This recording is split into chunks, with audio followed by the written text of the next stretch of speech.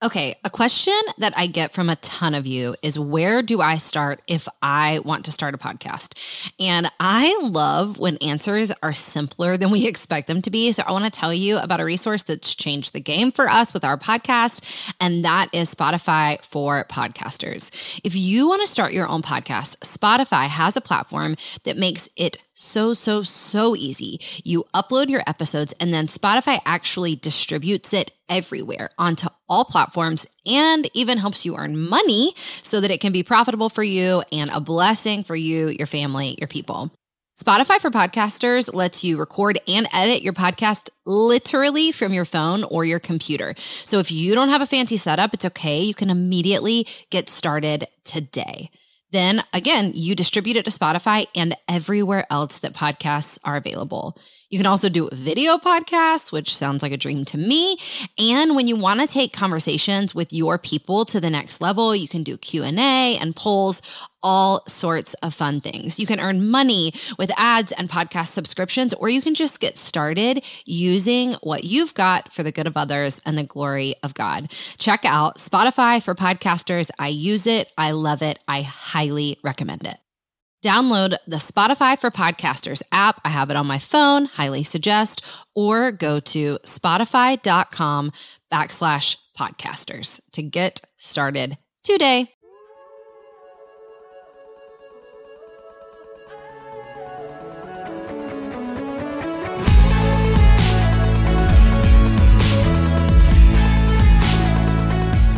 Hey friends, you're listening to the Go and Tell Gals podcast, and I'm your host, Jess Conlon. In most of our episodes, we'll have a guest, a woman who is running on mission right where she's at. We pray this podcast leaves you encouraged and spurred on to go and tell the good news. Hey guys, today is a fun episode. We've got my friend Lisa Whittle on the podcast. Her new book, Jesus Over Everything, happens to come out the same day as Take It Too Far. I love the message. I love sharing a book birthday with her. I love that she is a fiery woman on mission, and she is down to encourage women from all walks of life, from all different ministries and backgrounds, and you are going to be blessed and encouraged by the fire and fervor in her heart. Enjoy this episode.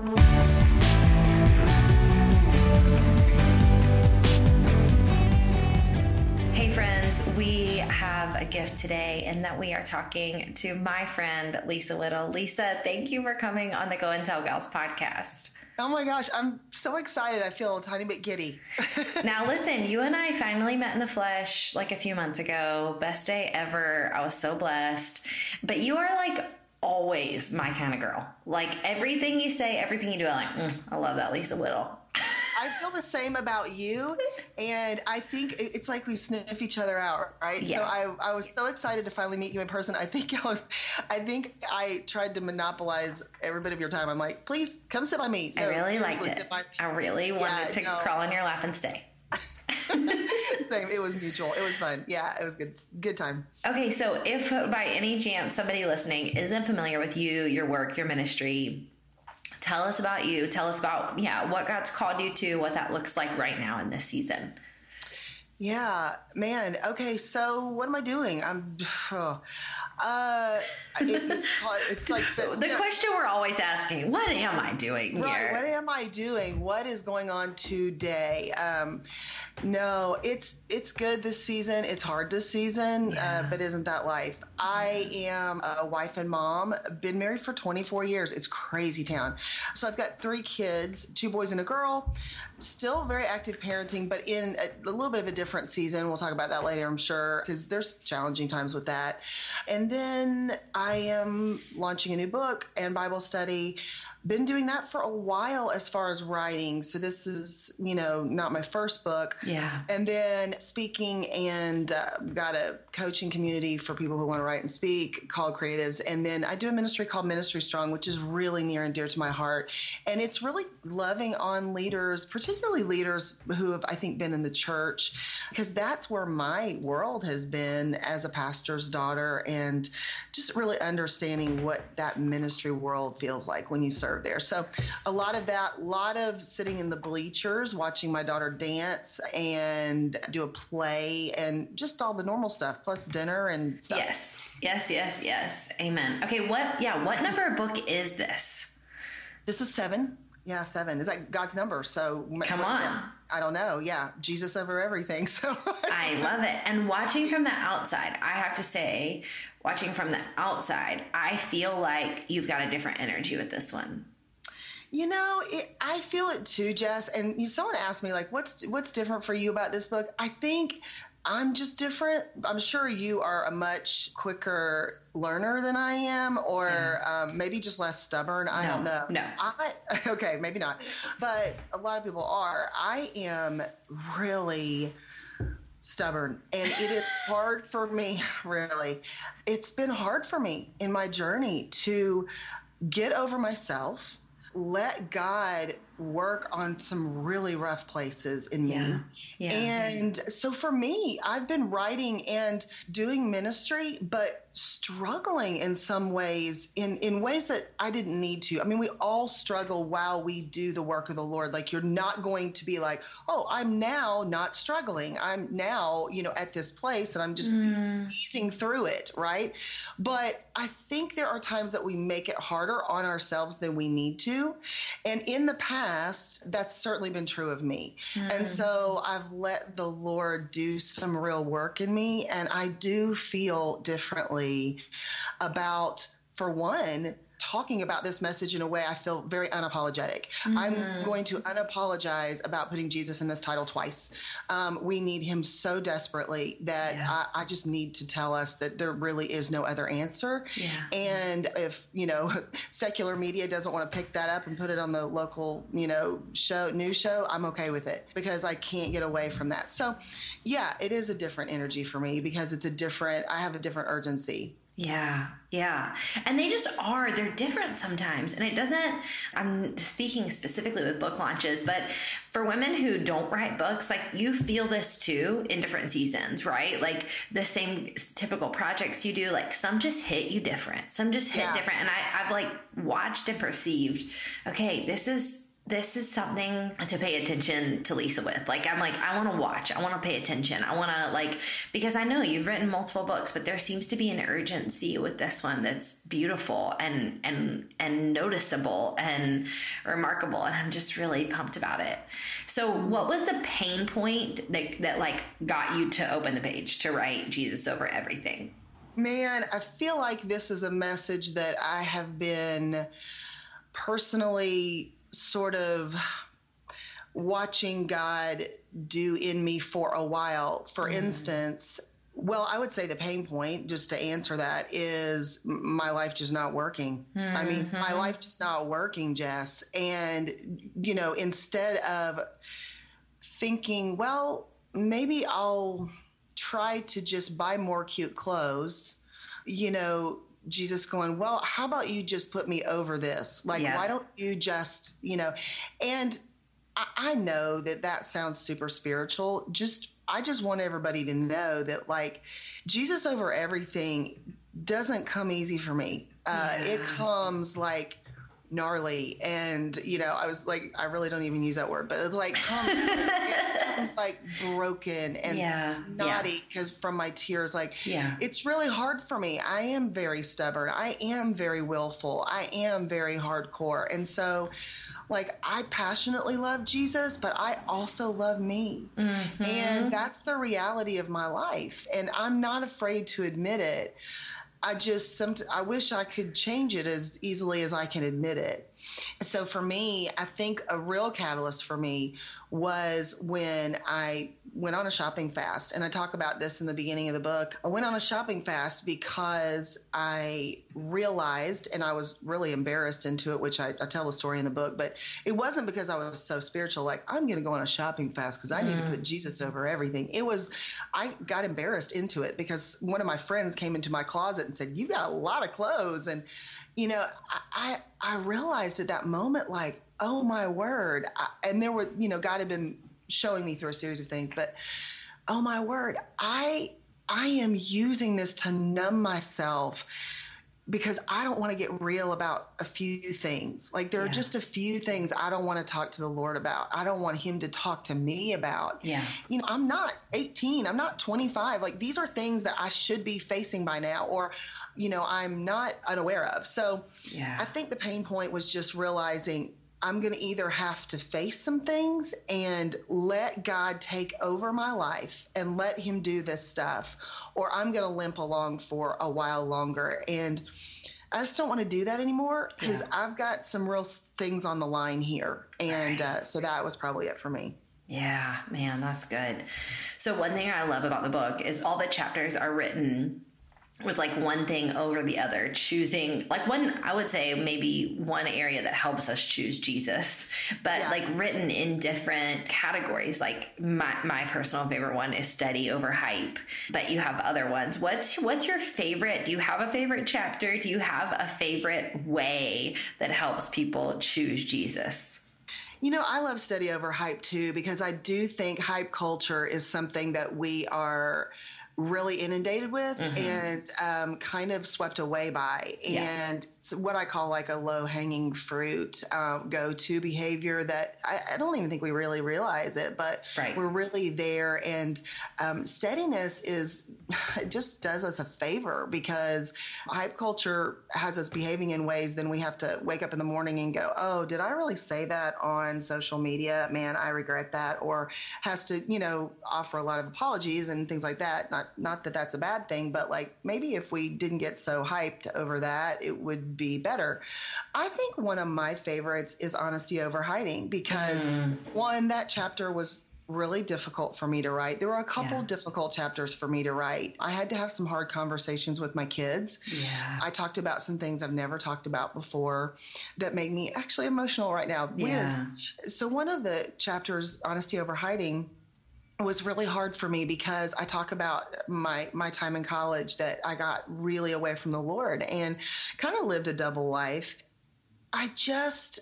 There's a letter that I wrote to myself, but then I kind of rewrote that letter to myself, what it would be like now when I have a little bit more language for it. But it's really for anyone who is kind of speaking to themselves about what it feels like to come out of hiding when you've been in that place for a long time, because secrets make us sick. And it was weird, Jess, because we're going to give this sneak peek of the book and offer it to the reader.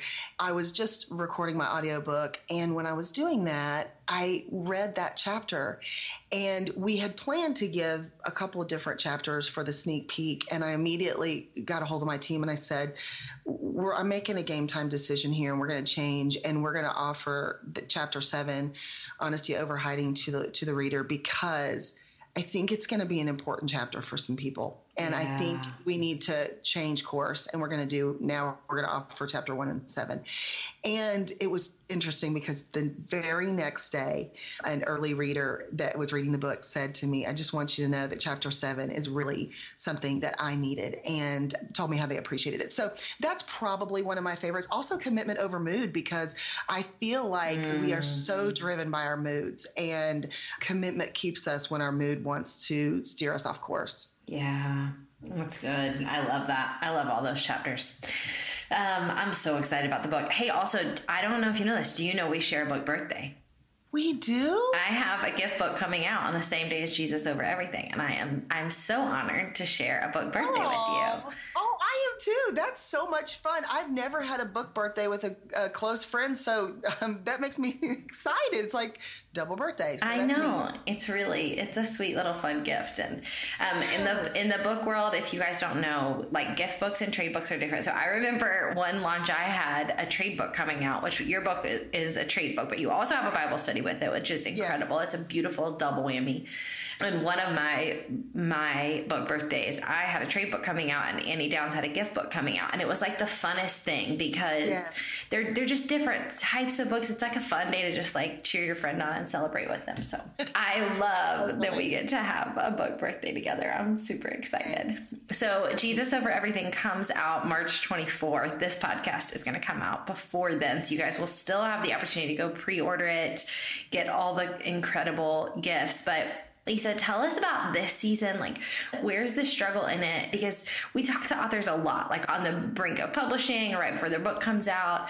And everybody sort of has a different pain point in this season, like a point where God's meeting them. What does it look like for you right now? Where is he meeting you in this season of push? You know, this season is interesting for me, Jess. There is difficulty in this season, even though it's a season of great growth for me. And it's a season of, both, in my ministry and in my personal life, there's just a lot of neat things happening. But I think there's always both sides to that. I don't know why I'm emotional. You're bringing it out of me today. I feel like I'm going to cry. It's a season of change, and it is a season of loss. When my dad died, it'll be 3 years in April. I can't believe it.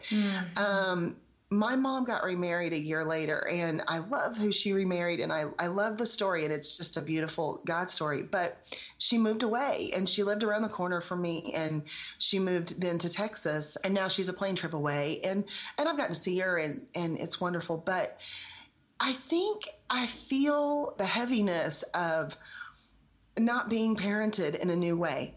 And it's interesting because I'm grown, right? I've been parenting for a long time. My oldest son is 22, so I'm clearly the parent here. But I don't know that we get over wanting to be parented. And my mom is lovely, and we have a beautiful relationship, but she's not here.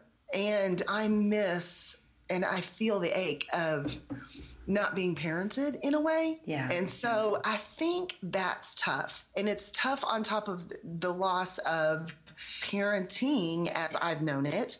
And I would love to spin this and just, I'm blunt and you are. So, I know I'm speaking your language here, but there are amazing things, and I'm not spinning this. There are amazing things about the kids getting older. There are like places where I'm like, okay, but I think I had the perception that they would get 18 and then you were like, oh, I'm done. We did it. Wow. Yeah. And it's not true. It's actually not true at all. There are some real hurdles and interesting places as you continue to parent, really, until they, I think, get married and get on their own, or don't get married and go on their own, or whatever happens. There's just some interesting dynamics between even 18 and 25, I think. So sure. I think the change, the loss, and realizing like, I need God to parent me in a different way. And that's been a challenge because I feel the weight of being a leader, and I need him more than ever. Yeah. Yeah. So good, man. I love that. We want these friends of ours, these gals, to run out and make sure they get their copy of Jesus Over Everything. Get the Bible study if you need something to go through with people in your church, in your community.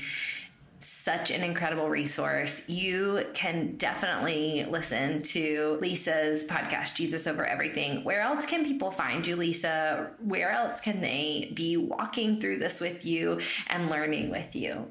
Thanks, Jess. I so appreciate that. And what an incredible show you have. What an incredible ministry you have. I love the way you pour in it. What a kindred. You can find me at lisawhittle.com. It has everything there. All the stuff on the podcast, the speaking, the books, and the Called Creatives community and Ministry Strong. Yeah. I want to say that the Bible study, and I'm so glad you brought that up because you know how much I love teaching the Bible and the Word. I put as much into the Bible study as I did into the book. And I know you feel the same when you do your studies. Like, I take that so seriously. And so I'm grateful for what we get to do with that. Isn't that the best? Yeah. Same. Whenever anybody talks about a Bible study, I'm always like, oh, that's my jam. Yeah. Let's talk about the Bible study. They get so much less attention than people know or people think. I love that. Okay. And lastly, how can we be praying for you during this season, during this launch? You know what I ask for all the time, Jess, anymore? This is literally the prayer that I ask for people to pray for me for wisdom, because I really do believe that it is everything for me in this season.